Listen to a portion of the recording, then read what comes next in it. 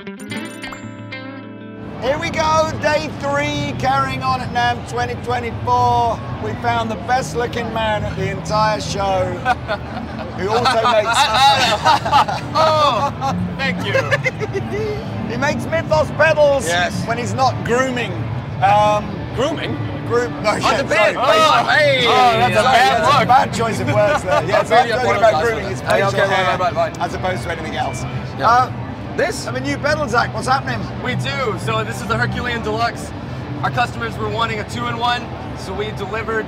This side is everything from low gain to Dumble-esque leads. This side is my modded out blues breaker. I fixed all the shortcomings, more volume, flat, more bass, a little less treble.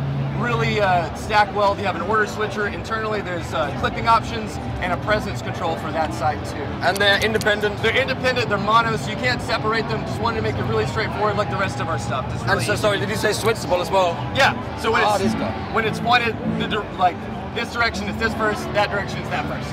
Really simple, straightforward. Cool, man, that's awesome. I love the Herculean anyway, so.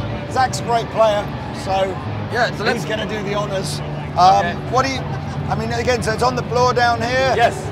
We're plugged into a little 1x12 combo. It's got a favourite Octopus. Argo is such amazing, man. I love that thing. It's so good. Give us the first side then. Yeah, let's have some tones. We'll do this side. We'll do the left side first.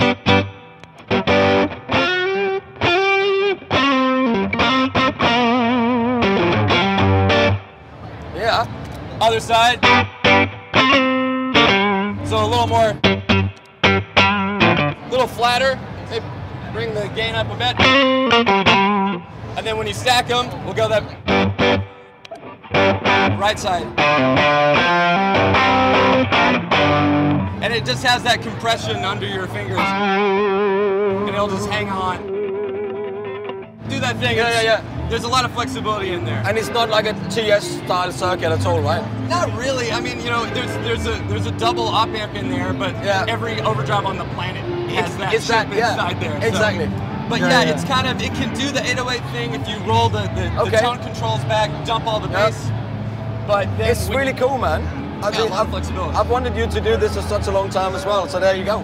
Well, why don't you just play us out, but by all means stomp on a couple of the other pedals as well. Sure. Oh man, the fades is great as well. A little chorus, a little echo.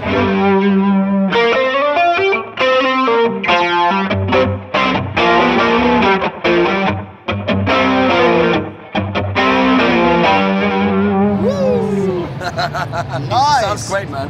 Did we ever do a video on this, the Oracle? It was in a Tales from the Pedal Cabinet video, as was Fate's. I don't know about the Argo, whether we... No, the Argo, that's the one I use all the time. In that format, isn't that new in that 3-knob format? No, it's been like that. The art has changed over the years, but it's the same basic It's the artwork, okay. Such a good pedal as well. But that's it. That's nice pretty much to see you, man. Great to see you Great to see you, Three-way. man.